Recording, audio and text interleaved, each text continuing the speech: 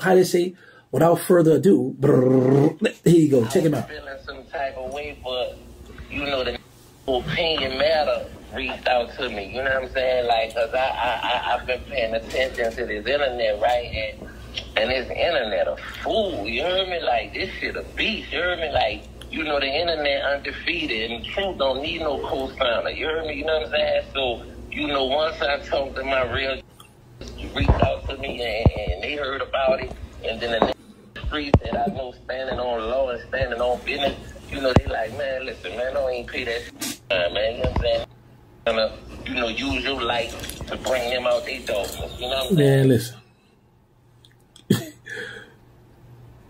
It's good to hear that he ain't in bad spirit, or it's good to hear he ain't run to that dope, and like it just didn't. Because you know, sometimes a person can only take so much to where they'll result to something that they're comfortable with, and might run to a drug. And it's good that he ain't run to that drug and let him fire, and just like, man, already it's high, give up, and he's still pushing. I'm still gonna be the comeback artist of the year. But it's two things I would like to address about that phone conversation. And it's good that whoever told him that, you know, to boost him up, get him, you know, back up and pumping. It's good they put that in his head. But when he stated that we trying to use his light to shine on our darkness. We trying to use his light to shine on our darkness. Now, y'all know me and Wack been at it. But y'all also do know that Wack name been ringing for a while now. And it's like Wack remind me like everybody hate Chris, because everybody been telling Wack, nobody can stand Wack. And y'all know I've been home a year and 11 months. Go with January the 3rd be 2 years for me. And I've been burning this internet up. So I said to say this here. Me and Wack both have light. I will say this. I'm the one that shed the light on BG. That's right. And I'm going to show you how. When Jizzle come home, I'm the one who was pumping the Cash Money stories. I'm the one who was like, man, you gotta rap, you gotta do this. When everybody came at BG about that zesty stuff, I'm the one that spoke up for him. There had a few other people that came to his rescue, but I'm the one that spoke up for him. But the facts still remain. And I'm gonna stand on this 10 toes down. How y'all say? I'm standing on this here. The Brother Kentrell have a right. A majority of y'all trying to take this man right from him. If he decides to say, no, I don't want to take that gun. How many of us go to court, say, all right, my plea guilty, nah, I want to take my guilty plea, but I want to go to trial. Or nah, man, I haven't found it, now I don't want to do that. That man got a right. Y'all can't force this man to stick to that, I want to plead guilty. Where y'all getting this goofy stuff from? Y'all can't make that man stick to, I want to take this gun. If I don't want to take, no, I want to take that gun charge. But with everybody looking over, I noticed, because at first a lot of people like, where the paper, what he did? That thing came out, 1090 put it out. 1090 put that thing out. That BG.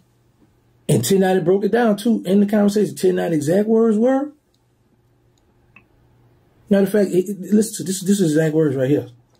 BG could have went inside of the grand jury and said, I don't know, I don't remember, I don't recall. But that would have left opportunity for the feds to take that charge and put it on BG. A lot of y'all could try to justify, oh, well, the dude said he was going to, no. Regardless the dude say he was going to take that gun charge, Jizzle Blunt had no business going to that grand jury and got him indicted. That's what put the nail in the coffin. I don't care how y'all look at it. Y'all try to justify that stuff. That was wrong. Straight up. That man went to the grand jury and got up there and said, yeah, come on, bro. And it's sad how a lot of you street dudes who say they standing on business, trying to look over that fact. But if that would have been somebody else instead of y'all favorite rapper, a lot of y'all would be like, you know what? You got a good point. He should have never got on that stage. He should have never went to that grand jury. But because this is y'all favorite rapper, and some of y'all depending on him to get what y'all need to get, now we're going to look over. We're going to look. That's a big fact we're going to look over.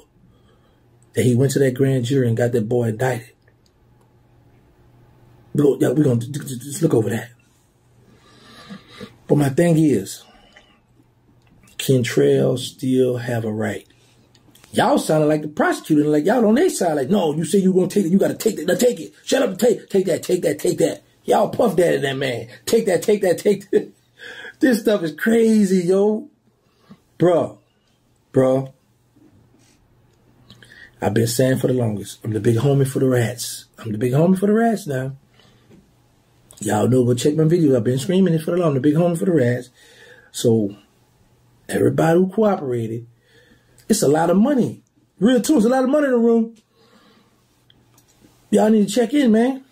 Y'all need to pay them tithes. Y'all need to hire that OG. Y'all need to check in and pay them tithes, man.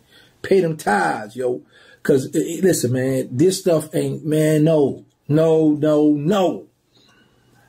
Bro. We actually going to look over this man.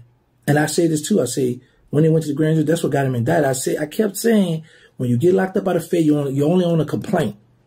They only have you for a complaint. Once whoever go to the grand jury, that's when they supersede you and hit you. Okay, we got you now. Here you go. Hold that. And that's what BG and Blunt did. And 1090 explained that to y'all on there. But anyway, and just to shed light on, the people that speak out of ignorance.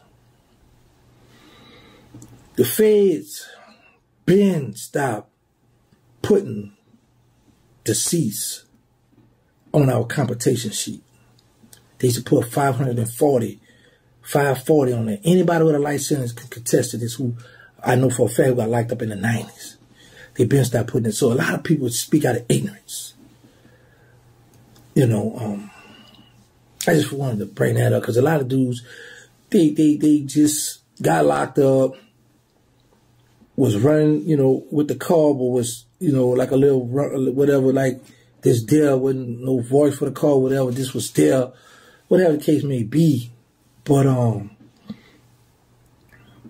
I like the fact that he's speaking out. He did his phone call.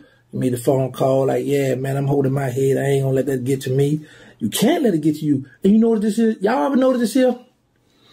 All of us, everybody who didn't cooperate with that government, we always say, man, I ain't tripping, man. I'm gonna hold my head. I ain't mad.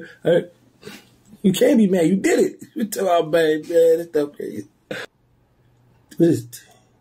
TYC, take your charge. I know that's shocking to a lot of people too. It's something else I don't want to say, but I ain't gonna say it, because it was like, oh, whoa. But and a lot of people try to sweep that too, but I'm gonna be honest. So it's a big dog. Anybody who done been to the feds since the 90s, from the 90s on to the 2000s, that been in them penitentiaries, no tone, heard a tone, no tone from DC. And he spoke out on that. He must say no. That's a no-no. Anybody been in that penitentiary know good and well. If Jizzle go back, we hope he don't. Go back on violation and try to go to one of the penitentiaries. And that paperwork right there hit a penitentiary compound. He not going to stay on that compound. I don't care how much y'all try to argue, make y'all make video. Everybody been in that federal prison know good and well he's not going to stay on that compound with that paperwork lurking. Facts.